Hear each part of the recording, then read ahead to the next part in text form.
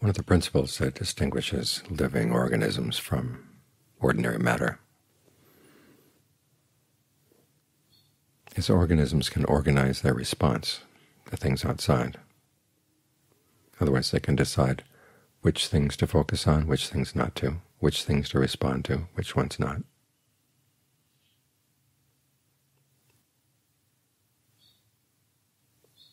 The higher the level of life, the more organized its response, and the more conducive to the well-being of the organism.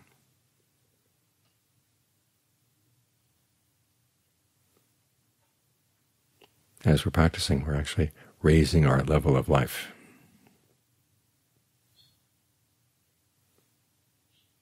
Particularly in the exercise of restraint. Think of the Buddha's instructions for a new monk.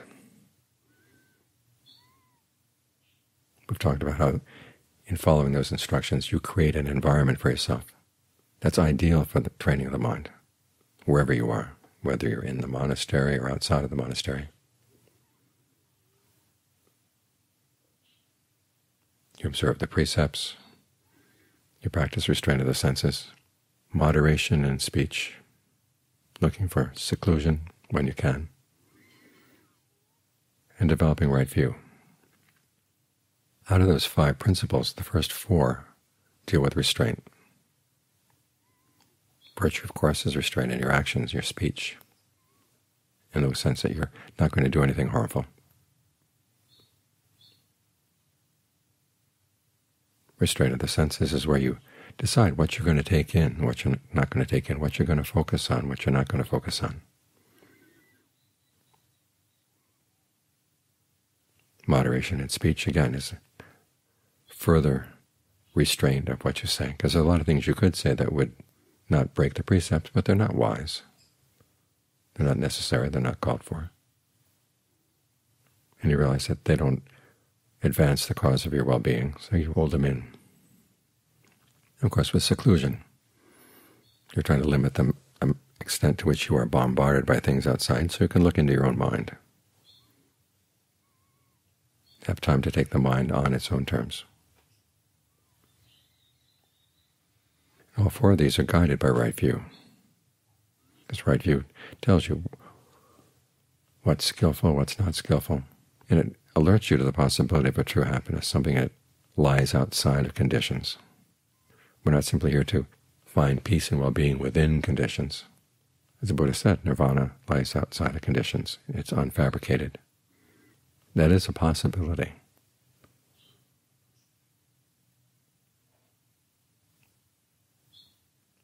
Now, the Buddha can't prove it to us, but what he says makes sense.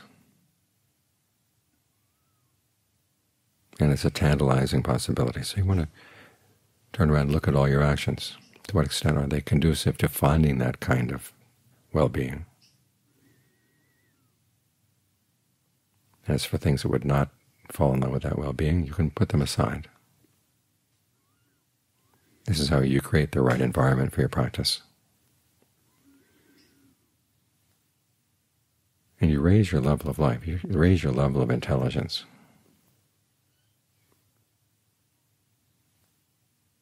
A lot of people think that intelligence means learning how to say clever things or getting what you want.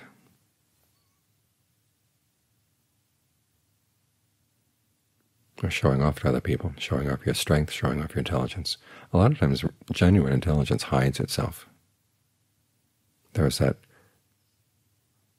contest they had between the Devas and the Asuras, where Sakka, was the king of the Devas, was saying that those who show forbearance, even when attacked, are maintaining themselves in the Dhamma. The Asuras were saying that, well, other people see that and they'll think you're weak. And Sakka's response was, if they think I'm weak, shows they know nothing of the Dhamma. The implication being there, he's not there to impress everybody. He's there to look after his own genuine well-being. So it's important that we learn how to see restraint as a form of intelligence, especially when it's informed by the Four Noble Truths.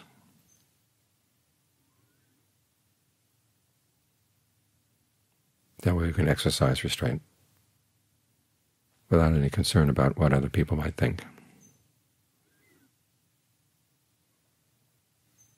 Because we know what we're doing. This afternoon I was talking about the famous encounter that Ajahn Mun had with Somdet Mahavrittawong, a senior monk from Bangkok, who was not all that impressed with the forest monks. His attitude was, what can these forest monks know? They haven't studied as much as the monks in the city. They don't get a chance to listen to the Dharma like the monks in the city. What can they know? So he asked Ajahn Mun. He said, when I'm in Bangkok, I'm surrounded by wise people, and even then there are cases where I can't figure things out in terms of the Dharma. Here you are in the forest. Where do you go to listen to the Dharma? And Ajahn Mun's response was, I hear the Dharma 24 hours a day. You look around you. The Dharma is being displayed. So you see a leaf fall, teaches you impermanence. You hear the birds cry, the animals cry, the principle of suffering. The peacock came in right on cue. And somebody at Mahavrittawong was taken aback. He said, well, so it shows that you know how to listen. But what does it mean to know how to listen? It's basically applying the principle of appropriate attention, which again is right view. I mean, you could take the lesson of the impermanence of things and do almost anything you wanted with it. Things are impermanent, so grab on to what you can while you can, when you get the chance.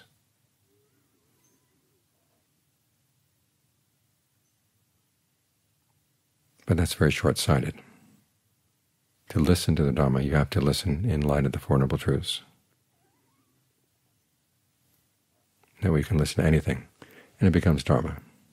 You can relate it either to the truth of stress, suffering, the truth of the origination of suffering, the truth of cessation, or the truth of the path. See, where does it fall here? Then when you know where it falls, then you can know what's the duty with regard to that. It teaches you about the path. Principle of right speech, right action, right livelihood, right effort, all the right factors of the path. You think about how do these apply to your situation. And a lot of those factors have to do with restraint.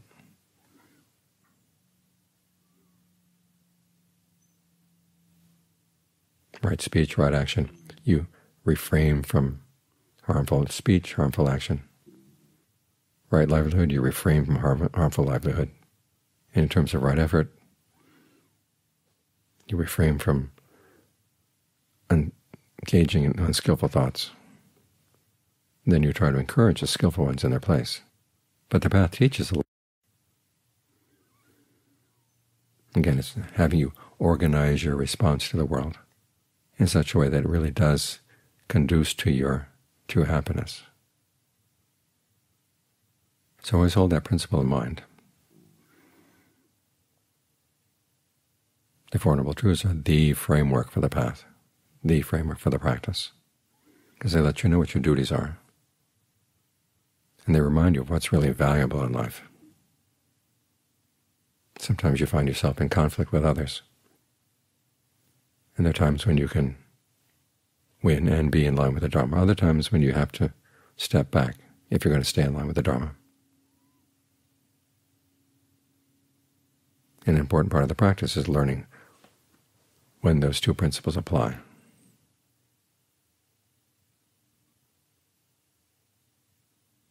But with the main emphasis on being on restraint, because you're going to choose what you're going to notice about yourself, about the people around you.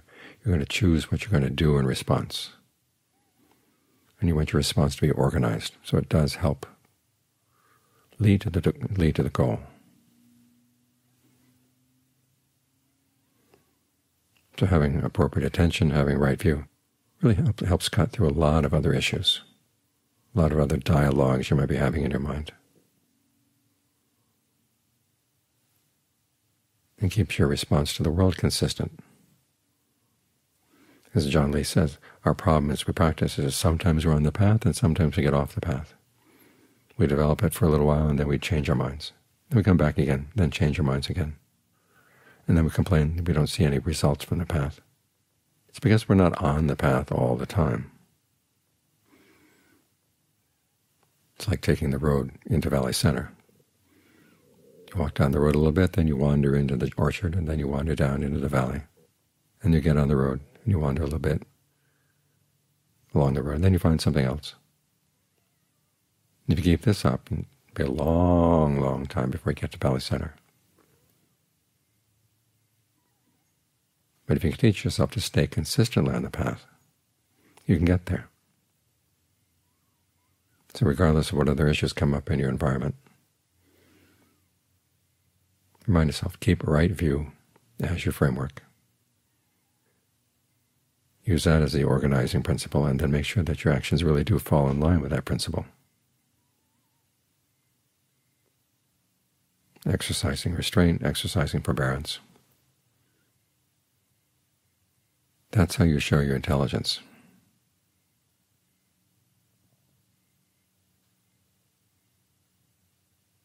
And whether other people appreciate it or not, you know.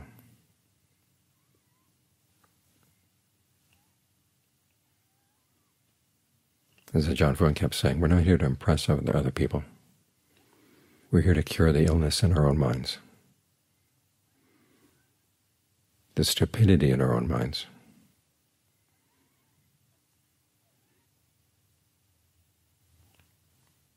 And when we can do that, then we've really benefited from the practice.